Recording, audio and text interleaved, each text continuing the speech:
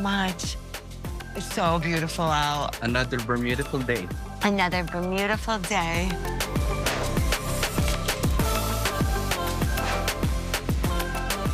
Dear Mom, I love you so much. I'm gonna miss you so much, and I hope you have a great time.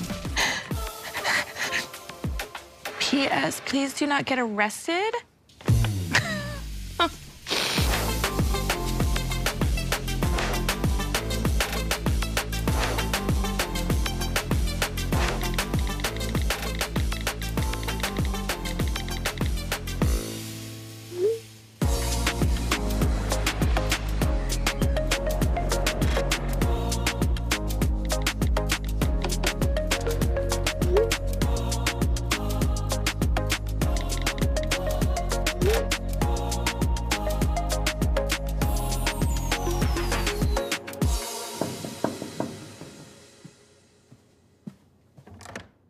Knocking? Yes! I was about to be like, maybe something's wrong. Sorry, I can't hear you. Oh, that's shocking because I'm so loud. I thought a lot about last night, and I'm glad you agreed to meet me to go on a walk, so thank you.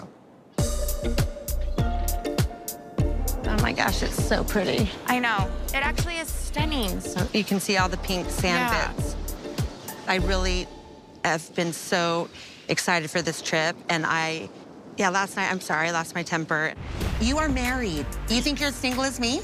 You can sit here and judge my relationship. I'm not. I'm just saying, don't come at me and say you're as single as me when you're not. Shut it up. Like Whitney said to me last night. Wow. I think I was just tired and mad, and I really apologize. And I didn't want to ruin your birthday. I hope I didn't. It was a lot last night, and I'm sorry I contributed to it. Honestly, Heather, I was so thrown.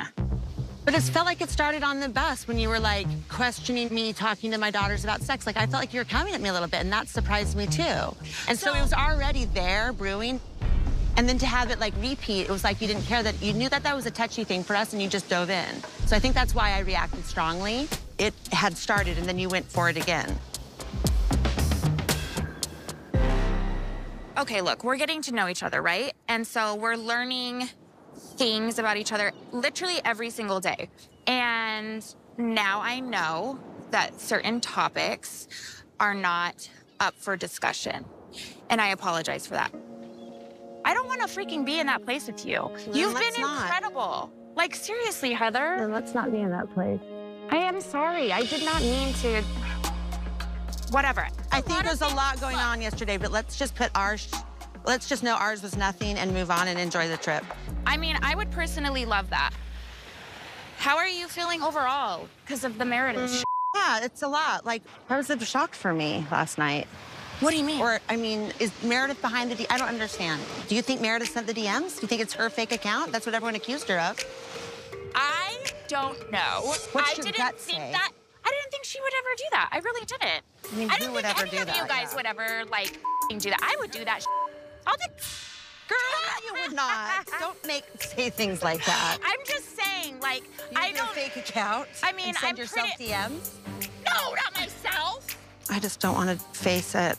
I mean, it's not about Angie being in the Greek mafia. I don't think anyone's believing that. This is about someone creating a fake social media account to spread lies and negative gossip about us. We have all been victims of it, even Meredith. And it's hurtful when a stranger trolls us, but to think that one of our friends would go so low to harm someone in our circle is the ultimate betrayal. It's devastating. Listen, let's turn up today. I know we can do it. We got it in us. We do.